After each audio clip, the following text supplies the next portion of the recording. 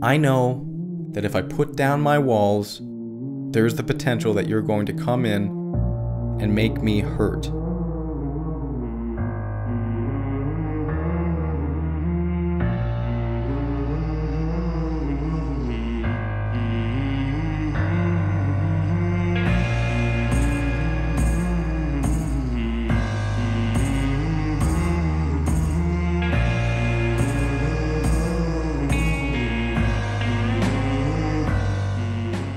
Hello, my dearest friends, and welcome back to the Strong Stoic podcast. I'm your host, Brandon Tumblin, and I don't want you to be naive, man. I don't want you to be naive at all. Don't you just love it when people say that to you? Don't be naive. Come on, man. What are you doing? It always makes me kind of giggle, just a little bit.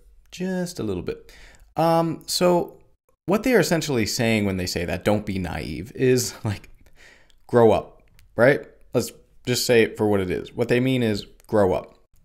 And like, that's really helpful, right? Yeah, just grow up. Don't be naive, man. The world isn't a nice place. People are evil. Come on. Don't be naive. People are going to hurt you. Now, I'm not disagreeing with any of that.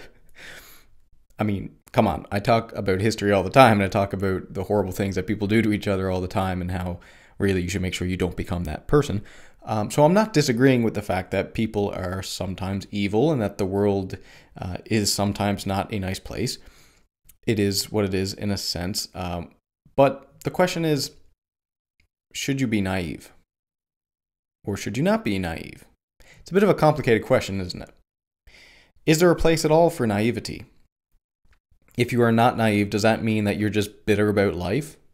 You know, like if you say, don't be naive. Come on, the world isn't a nice place. People are evil. Does that mean that you're just bitter and resentful? It's kind of a conundrum, isn't it? So this is going to be the topic for today. And I want to start with basically the topic of childhood innocence, because this is really where we all start from, right? How we all wish we could go back sometimes, right, to childhood innocence, before really consciousness, before responsibility, and etc. But basically when we're young, we're innocent, right? And the reason we're innocent is not because we're like these pure beings. It's simply because we haven't had the opportunity to do anything truly malicious. We haven't had the chance to do anything bad. And because we haven't really done anything bad, we're innocent. And we also, as a child, we don't appreciate our own mortality. We don't know we're going to die, or maybe we do know we're going to die, but we don't really appreciate it or understand what that means. And some people, they don't really appreciate it until they're like 45, which is a bloody shame. But we also don't know about good and evil. That's interesting, isn't it? When we're children, we don't really understand what good and evil are. And that kind of ties in, that's really what consciousness is, the knowledge of good and evil. You could also say that consciousness is being aware of our own vulnerability, which it really is in a sense. Consciousness is like, I know I am mortal, therefore I know I am going to die, therefore I know I am vulnerable. In the same way, consciousness is, I know what good and evil is, I have the knowledge of good and evil, and because I have the knowledge of good and evil, I know that people can do evil unto me, and I can do evil unto other people. And that's really there's the story of Adam and Eve in the Bible, which is basically, they become conscious and all of a sudden they realize that they were naked. That's like if you were to define the awakening of one's consciousness as a kid, like that's it. You realize that you're naked and you're exposed and really that you're vulnerable. And that's really what it means. So normally it happens that when we start out, we're young and we're innocent, and, there's a certain point in our lives where someone hurts us. Now, this could be by accident. This could be intentional.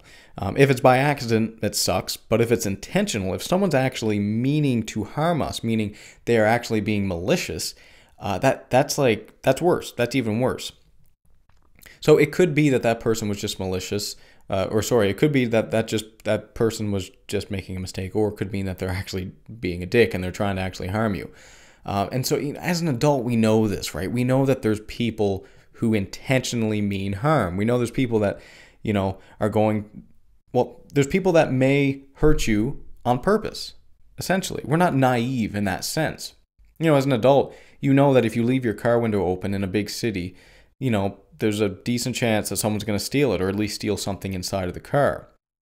We know that if we go down a sketchy dark alley, there's a chance of being mugged.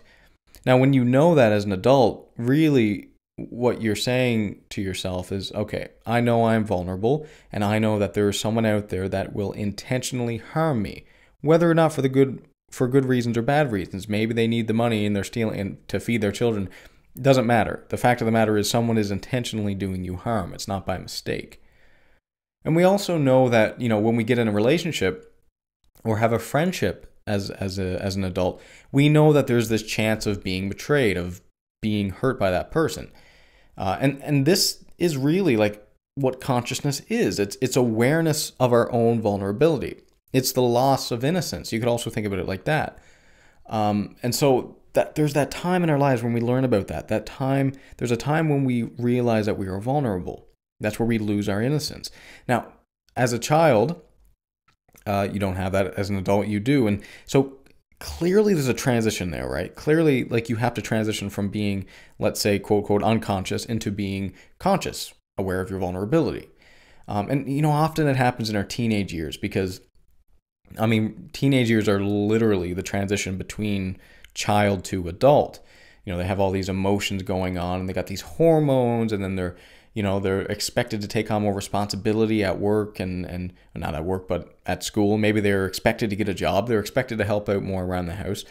And so the parents, if they're worth their salt, they're going to try and prepare the child for adulthood. And in doing so, you don't just say, okay, get out of the house tomorrow and you have to pay your own bills. What you do is you slowly build them up. You slowly give them more and more responsibility, with the goal being that when they leave, they know how to take care of themselves, as much as they can from, it's hard to replace actually getting out into the world and taking care of yourself, but in terms of like, okay, well, they know how to cook some basic food. They know how to do their laundry. They understand that, if you don't take out the garbage today, it's going to be sitting here for a week and it's going to stink up the house. Like that sort of stuff that like, you need to distill into your children during their teenage years so that they're prepared to be an adult.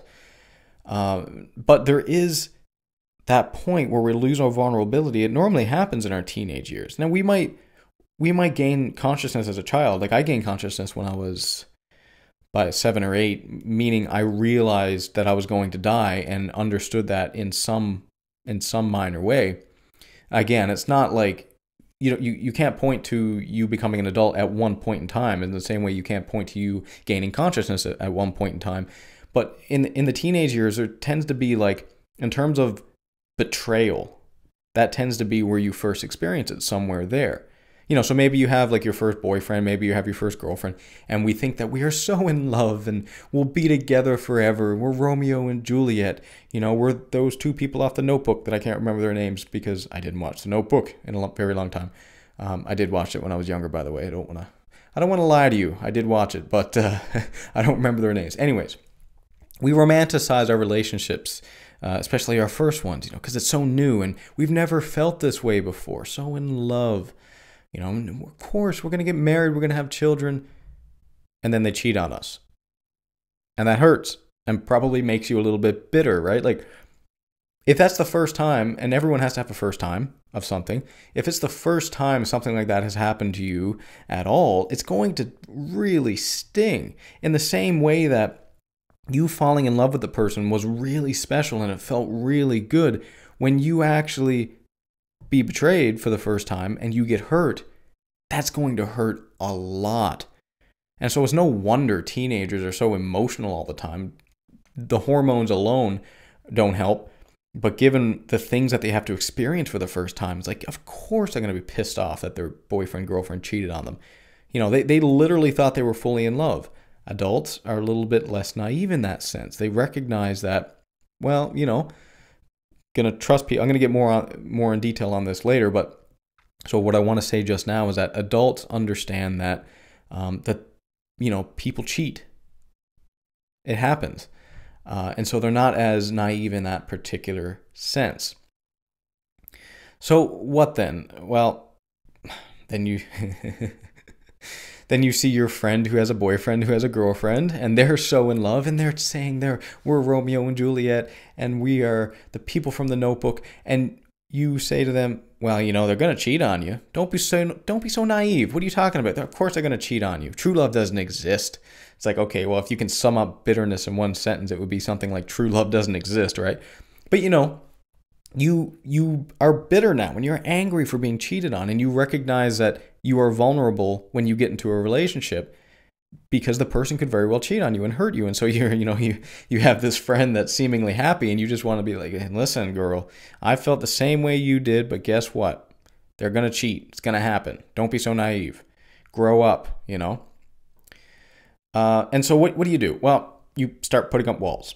You can see that. Over time, as we mature, we inevitably have more experiences like this. Like, again, to get back to when we're a child, we're innocent, and we haven't had any chance to do anything bad. In the same way, when we're a child, we also haven't had any opportunity for us to be betrayed. And so as you get older, of course, you're going to have more times when you're betrayed. Now, what do a lot of people do? They start putting up walls.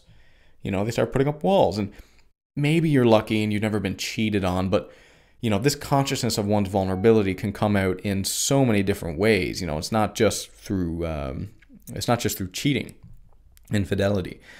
Here's another example. Let's say you trusted a coworker. You share this wonderful idea you have. You're not really sure about it. You're a little nervous to tell the boss. So you say, hey, listen, come over here. Like, I got to tell you about this little idea I have. And you tell the idea, and your coworkers are listening. He says, yeah, that sounds like a great idea. I think you should go to the boss with that. And guess what? Okay, I'm going to go to the boss with it, but I want to do it right. So you spend the next couple days, you plan, and then in the next meeting, the boss says, oh, so, Sally came up the other day in my office and told me this great idea, and we're going to implement it. You've been betrayed. They took your idea. What the hell, Sally? I don't like you anymore. So what happens? Well, you become a little bit more bitter, and you start putting up walls, and you start saying, you know what? The next time I have an idea, I'm not going to tell Sally. In fact, I might not tell anyone ever again. There's so many examples of this. Point of that story is that there's more than one way of being hurt, not just through it's always through relationships, generally speaking, because people hurt each other, but not through necessarily romantic relationships. And so you put up walls, right? You put up all these walls around you because you don't want to share information. You're afraid of, you're vulnerable, and you're afraid you're going to get hurt. Tom Petty actually has this wonderful quote, wonderful lyric in his song. It's called Walls, interestingly enough. And he said, and I quote, all around your island, there's a barricade. It keeps out the danger, ... I'm going to finish that lyric in a sentence, in a second. But that's true, right? Like, he's absolutely right there. Walls do keep out the danger. If you put up walls, you're not as vulnerable anymore. Obviously, in the old castle days, if you put up a wall, people ain't getting in, right? But that's not the end of the lyric. Tom Petty said, all around your island, there's a barricade. It keeps out the danger, but holds in the pain. Now, that's the downside of walls. You see, walls keep the toxicity inside. It eats you up. It's literally bitterness at its finest. When people say, don't be naive, of course, true love doesn't exist. Everybody cheats. Like, that's bitterness. That's 100% bitterness. So what do we do about that? What do we do about that? Well, we have two things. We're children and we're naive, and we're just going to get hurt and taken advantage of. So what do you do? Well, you got to put up walls, right? Of course you put up walls, and of course you become bitter, and of course you say, oh, no, true love doesn't exist, friendship doesn't exist, all this stuff is just garbage, everyone's going to betray you, no one's your friend, blah, blah, blah, blah, blah. Well, is that the best place to stop? No, there's actually another level. There's another progression, shall we say.